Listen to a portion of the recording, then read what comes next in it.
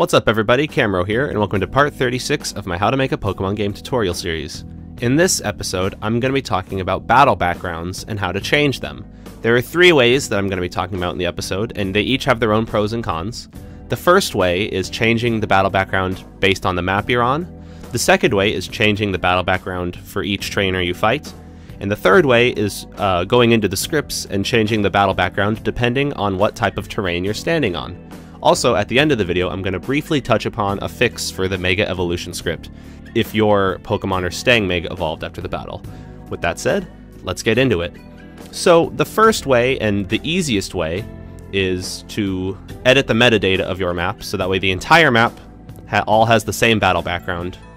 And let's go into our folder and take a look at some of the battle backgrounds we can set it to. So in our game, go to Graphics, and then Battle Backs.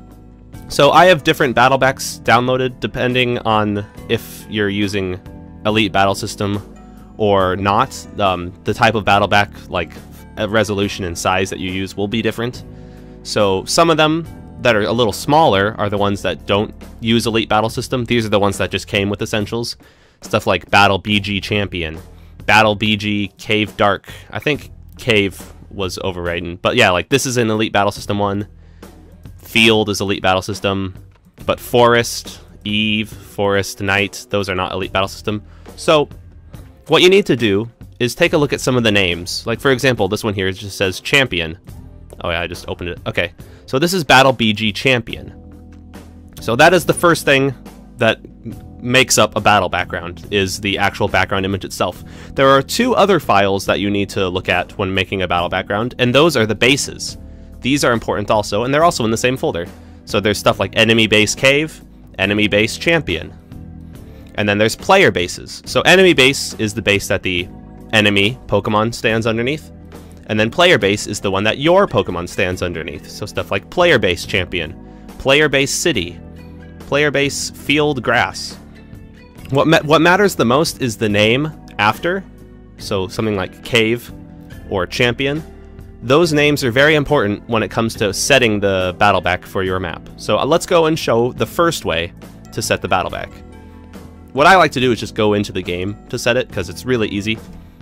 So right now, this map doesn't have any specific battle back set to it, but if you press F9 and go up, or go down and then up a little bit, we can go to Set Metadata for our map, select Route 4, that's our map.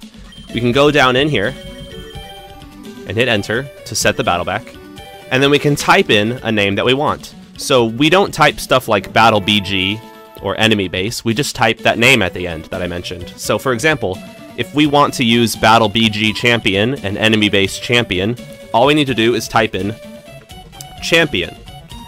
There we go. So now that that's been entered, all battles on this map will use the Champion background and have the Champion bases. See, there it is. So it looks kind of bad, especially because there's still a sandstorm going on. But yeah, and there's the Player Base Champion. The reason why it looks cut off is because I'm using Elite Battle System, and the Champion battle bases were not made for Elite Battle System. Like, I can show you that right now. So the player bases, they'll be basically a semicircle cut in half if you're not using Elite Battle System. Like, this looks totally fine if you're not using it, because Elite Battle System zooms out more. But if you are using Elite Battle System, you need to make sure that your player bases look something like this, where it's like a complete circle that your Pokemon can stand on. So that is actually the first and easiest way to set the background. And if you want to get really creative, you can make your own, and then like give it its own name. So for example, I could make my own field, like a new field, and call it Field 2. And then in the map, in the metadata, I could type in Field 2, and then it would use that background. And it would use the player bases too if I had player bases named, like Player Base Field 2. So now I'm going to show you another way, which is actually pretty easy. And it's pretty cool if you want to make it specific for each trainer. What you can do, I copied this trainer from Route 3 of the base maps, but there's a script command right here that you can call right above the battle. So this conditional branch is all of the battle logic. But right here, right above it, you can call the script command Pokemon Global.nextBattleback equals, and then the name that you want. So in this case, when you talk to her, it sets the battle back to Champion. And you have to make sure you have the quotes here, but that's something that you can do also if you want to change the battle back. So that's pretty cool. But what I want to do is make it so that way the battle back is dependent on the terrain you're standing on. I think that makes the most sense, because if we use our current method that's going on in the map right now, the grass and the sand will both have the same battle back, which I don't know. I don't think I like that. So let's go into our game and clear out that battle back section, and then let's go into our scripts and scope it out. It's actually pretty easy, since in the last tutorial we made our own desert terrain. So since we've already made the terrain, a lot of the work's already been done, so that's pretty cool. So let me just go into the metadata real quick. Let me go to Route 4 and clear this out, and then hit enter. Cool. So now it'll just use the default battle backs now when we go into a battle. And let's see how that looks. So right now, since we haven't set a battle back for this map, it's using the default stuff. So even though we're in sand, it looks like we're fighting in grass, which we don't want. We're going to use some scripts to make it so that way our battle takes place in the sand when we're on the sand. So let's go and check that out. So the first thing you need to do is scroll down a bit and go to the PB environment script. What you need to do is add a new environment, because these are necessary for determining what the battle background is. So underneath space, let's add our new desert environment. Make sure I'm spelling that all right. And that will be number 15. Oh, there we go. So now we have 15 environments, with the last one being desert, one we just made. So the next thing we need to do is, let's see, I think it was pfield_field. Yeah, here it is. So go to the pfield_field script, and you're going to want to scroll down a bit around line 818, 820, all that stuff. So what this does is it returns an environment dependent on the terrain you're standing on. So it would only make sense that if we are standing on desert terrain, then our current environment should be considered desert. So let's just copy the sand line here. Just copy that. Oh no, what did I press? When you get a new keyboard, sometimes you press the wrong buttons. Alright. So, replace desert, and this other one here, desert, as I type deswert. There we go. So if you are standing on desert terrain, which we made in the last episode, then your current environment is desert. So now most of the work's already been done. I mean, in terms of scripting, we just need to do one more thing, and it's very easy. So if you're using Elite Battle System versus if you're not using Elite Battle System, there is a difference here. Since I am using Elite Battle System, I'll show you that first, and then I'll show you what you do if you're not using Elite Battle System. But you basically do the same script change, just in different places. But you're gonna want to go to Elite Battle_scene, right here, and then you just scroll down a little bit from the top, and then there's this chunk right here where it chooses a backdrop depending on if your current environment. So if your environment is cave, your backdrop equals cave. If your environment is water, like moving water or still water, then it returns water. If your environment is underwater, then the backdrop is underwater. I think you can see where this is going. But we want to make our own, so we can just copy this. Right on. So if the environment is desert, the backdrop will be desert. So this value that you just typed in right here, desert, can be anything you want, but I think it'll be easiest to remember if we set it to desert. So what this does is it pulls files with that name. So what you're going to need now is a BattleBG desert, a player-based desert, and an enemy-based desert. And then, if you encounter a wild Pokemon on that, it will use those files instead of the default files, because your current environment is desert, because you're standing on a desert tile. So, if you're not using Elite Battle System, you basically make this exact same code change, but you make it in another script. I think it's Pokebattle_scene. So I just have to find it.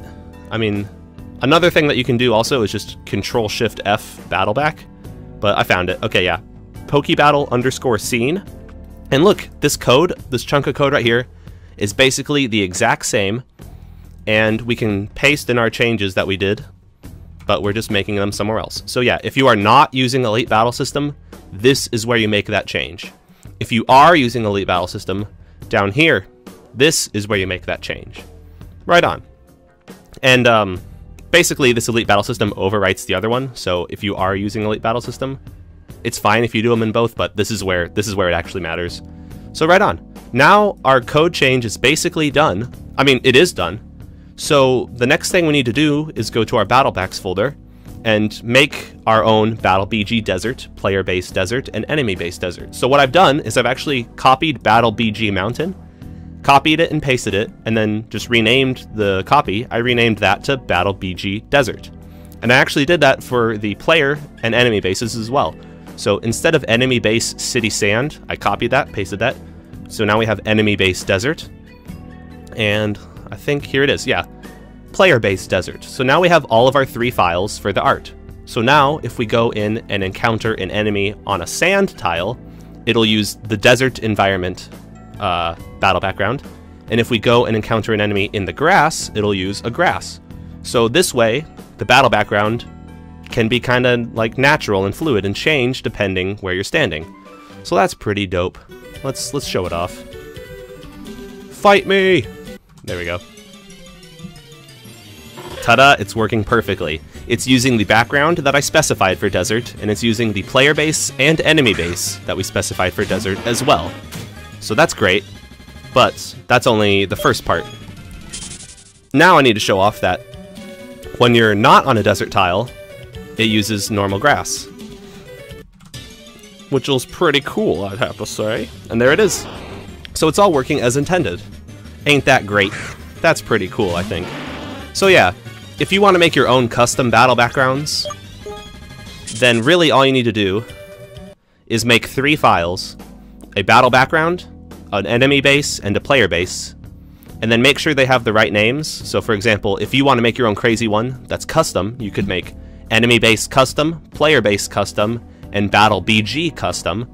And then if you want to make it so that it applies to the entire map, then you could just type custom in the metadata battle BG field.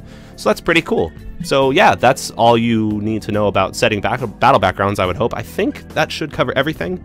I hope this video helped, and it's about to help a little bit more. So if you have a bug with your mega evolutions where they stay mega after the battle, what you should do is go to your mega evolution script, whoop, and all you have to do is one change and it'll fix it. This code right here, the function make unmega, I think before it wasn't running properly. I don't know exactly what was going on. I don't know why it was happening, but I found that this change fixes it. What you do instead is say, if it has a mega form, set its form to 0 at the end of the battle. I can't think of a case where this would cause a bug. The only way that this wouldn't work, it would be if there are Pokemon that can Mega Evolve and also have separate forms. Like for example, if an Alola Pokemon could Mega Evolve, then they would not only return to their normal form, they would also not be Alolan at the end of the battle, which would be bad. But right now I think this should work for everything. So try this out if you're running into that issue. So yeah, just this whole function right here. It's been on the screen for a while. I'll like enlarge it so you can see it better. But yeah, hopefully this video helped you out. Hopefully everything you need to know about BattleBacks has been made clearer. And I'm sorry if I wasn't clear, but I think this should help. But yeah, with that said, that is the end of the video. Thank you for watching. Please subscribe on YouTube, follow on Twitter and Twitch, and join the Thundaga Discord. And yeah, I'll see you guys next time. Goodbye and good luck making your Pokemon games. I'll see you then.